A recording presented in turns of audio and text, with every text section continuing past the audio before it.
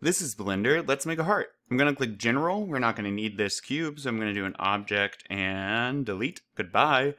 And now I need Add Mesh Plane. This plane's great. We're going to double the size. So over here, I'm going to go 2, tab 2, tab 2 for all of that. And then we're going to dive right into Edit Mode. In Edit Mode, I'm going to click Z here. And looking above it, I'm going to make sure you select these two vertices.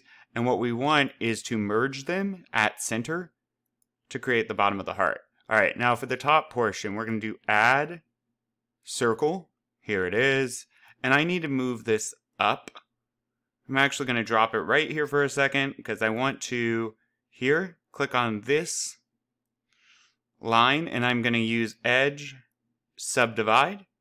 Let's go back into vertex mode, and you can see now I have created that subdivision in the line. All right, now select my circle again, and I'm just going to move it over here.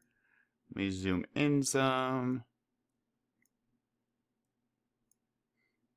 And we want these 2 points up, up, up, right on the others. That's looking good. So let me go ahead and do Mesh and Duplicate.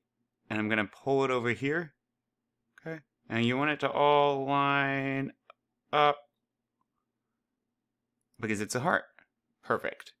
Let's do Select. I'm going to select these 2 vertices and do Vertex Merge at center.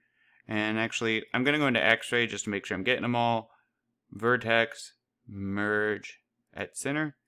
And this last one, vertex, merge at center. Just to make all of those vertices one. Okay, get out of X-ray mode. Let me delete, oops. Let me grab the bottom portion of these circles, and I'm going to go ahead and do Mesh Delete and vertices. Goodbye. All right. And now let's go ahead and select all of this and go into Vertex, New Edge or Face. I'm going to turn it. I'm now going to do a face extrude, and I'm going to pull right up. Boop. Let's see how large. 1 for Z is great. Okay. And now comes the fun part. Let me go back into object mode.